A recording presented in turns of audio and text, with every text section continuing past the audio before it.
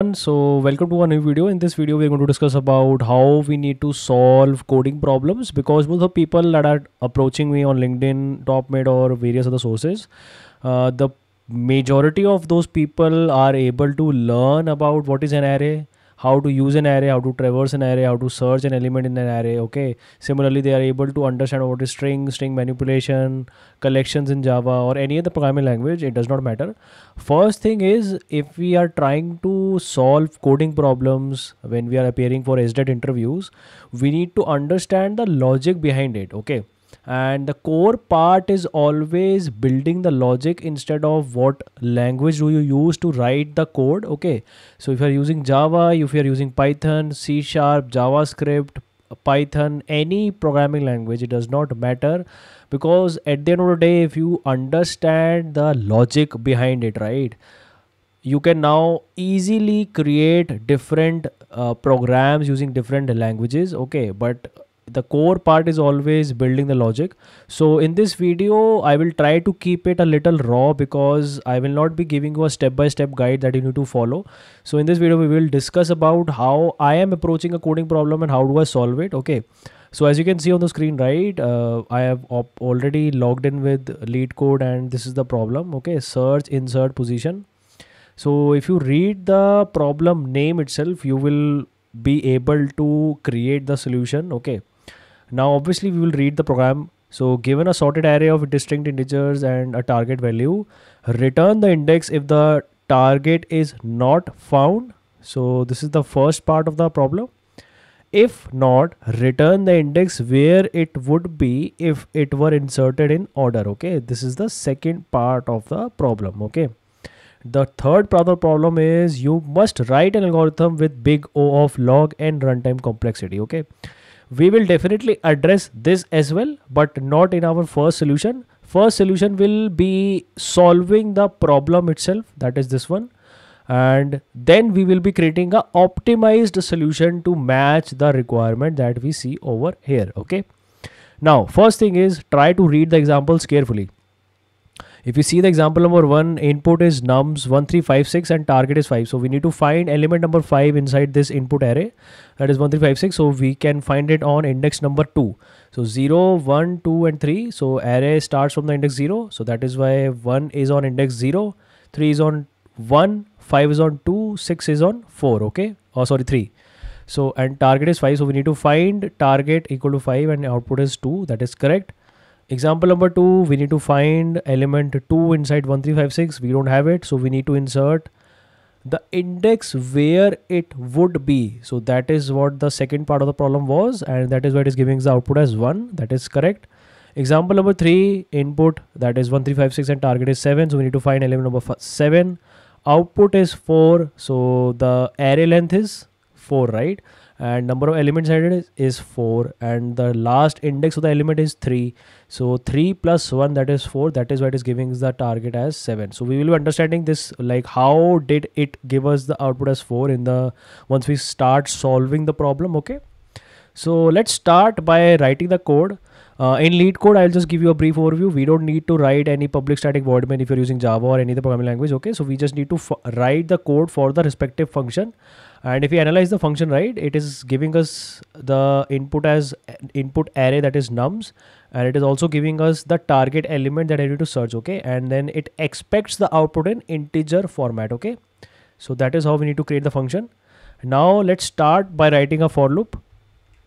Okay, first of all, like I will be giving you the instructions like how I'm solving it. So for loop I'm using, and then I'm using int I, that will help me to iterate the different indexes that are present in the input array that we are getting through search insert function. Okay, and then I will start it with 0 index, because that is starting index of the array, and then I will keep it as nums dot length. Okay, I will keep it like I less than nums dot length. Okay, so because array length is always length minus 1. Okay, and then I plus plus, I will increment it in each iteration. I will keep the braces, and then I will use a if condition. Okay, in which I will keep nums at index I.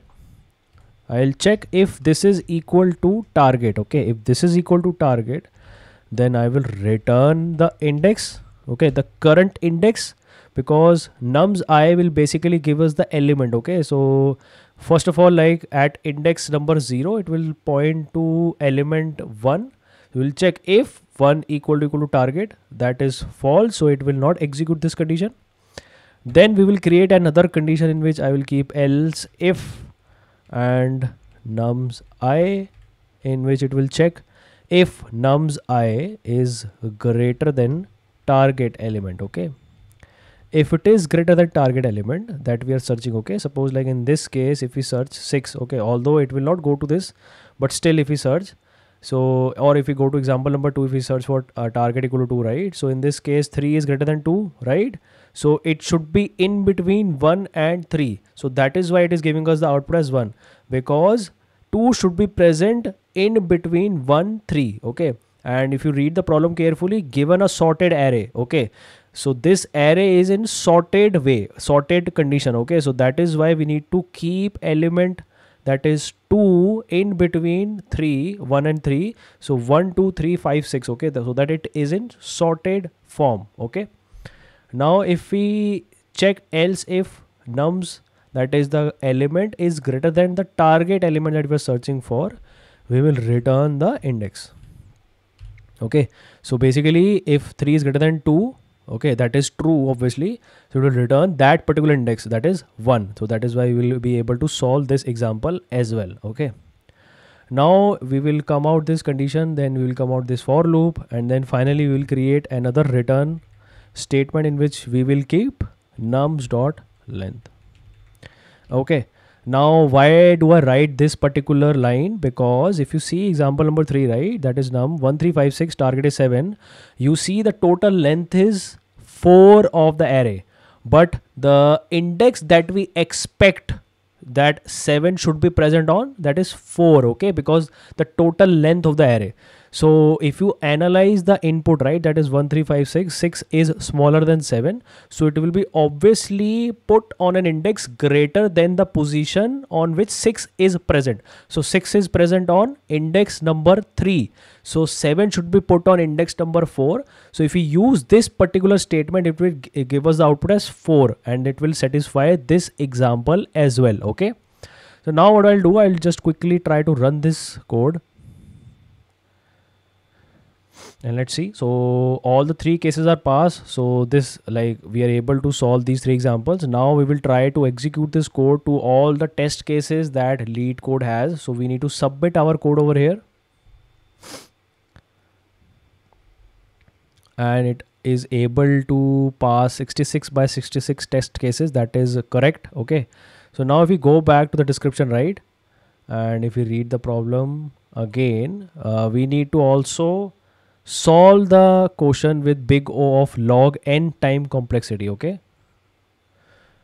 so the solution that we created over here is based on linear search. Okay, so obviously if we need to create a solution using big O of log n time complexity, it will be using binary search. So for current program, the time complexity is big O of n. Okay, why? Because it is using one for loop to iterate the array. Okay, so if we use one for loop, then it is big O of n, and if we use 2 for loops and greater, then it will be big O of n square or n cube. Okay, why we need to reduce the count of number of loops that we are using inside the algorithm to get better time complexity. Okay, I hope you understand the logic behind this. Now obviously if we want to improve the logic, I will just remove this entire code, and then I will start with implementing binary search over here. Okay, so first thing is, if we try to implement binary search, we need to keep 2 pointers that it will start with.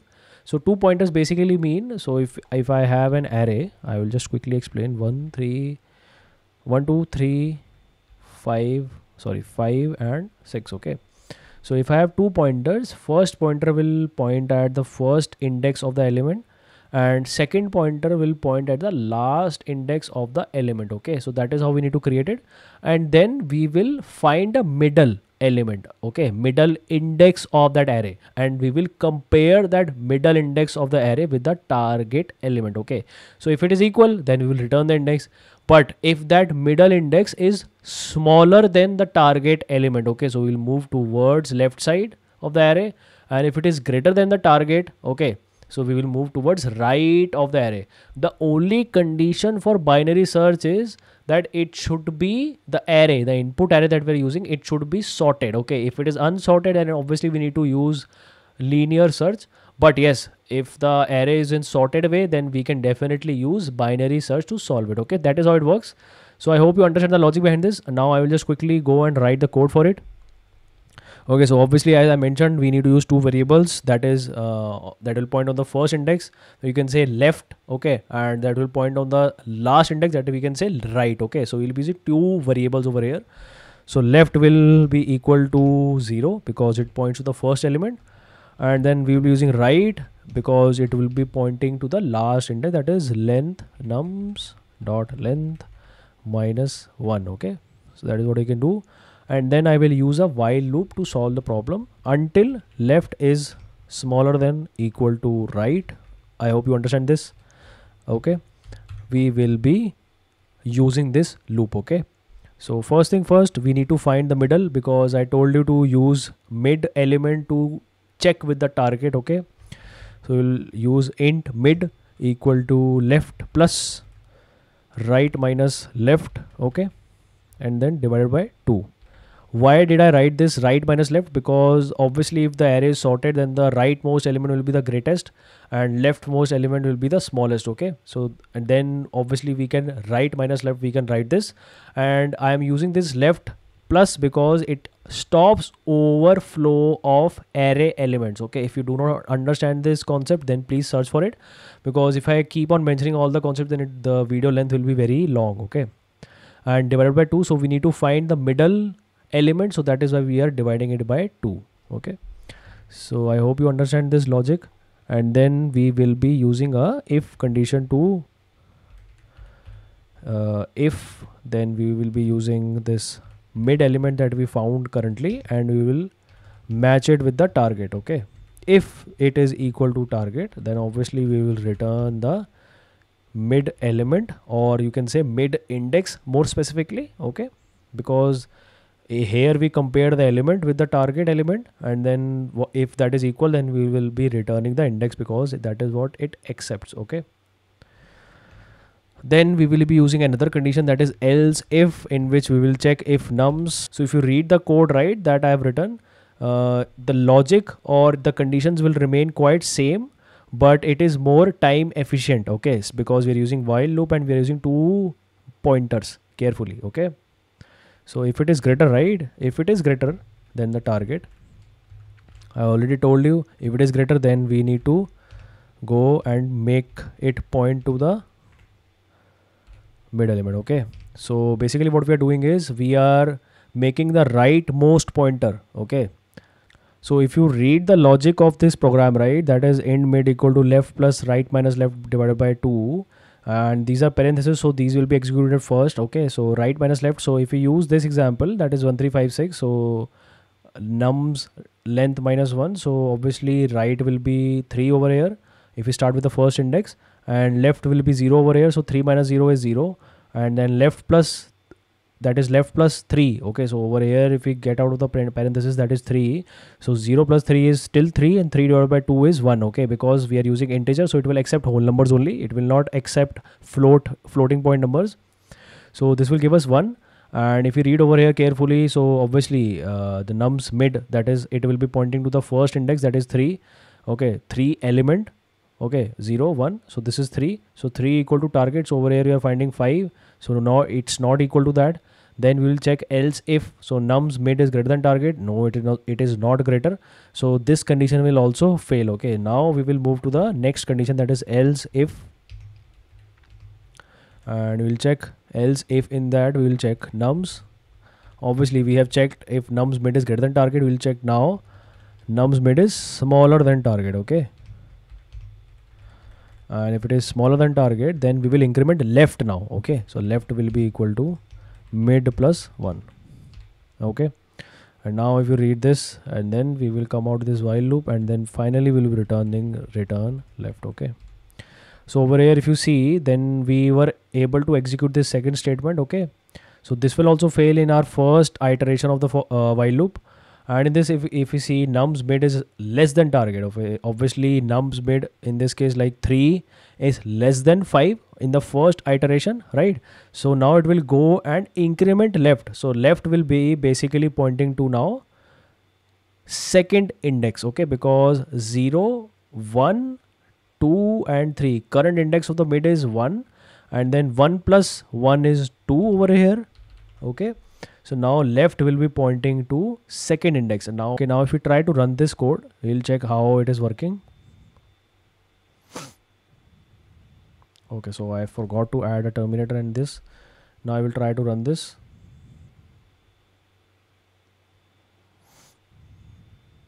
Okay, so it is working fine.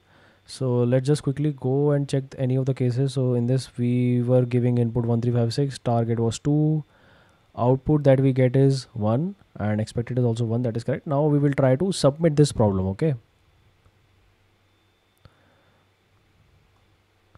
now we submit this problem. You can see beat 65.45. So obviously the time complexity is big of log n now. Okay, so that is why it is able to beat more than 50% of solutions.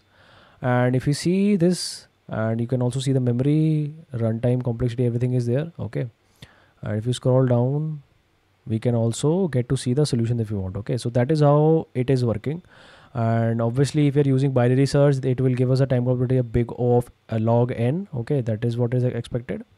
So I hope that you are able to understand the logics. Okay, so first thing first, always try to understand the algorithms, okay, because like linear search, binary search, or the sorting algorithms like quick sort, merge sort, okay, so these type of algorithms you should already know while you are approaching towards solving lead code coding problems or hacker and coding problems, okay, because those algorithms will help us here to solve complex coding problems in less time. Okay, so obviously it will improve the time complexity. So that is how we need to approach.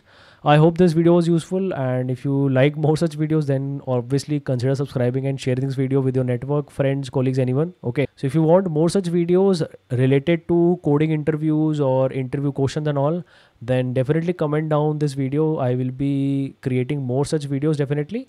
So let's meet in the next one. Bye bye, take care.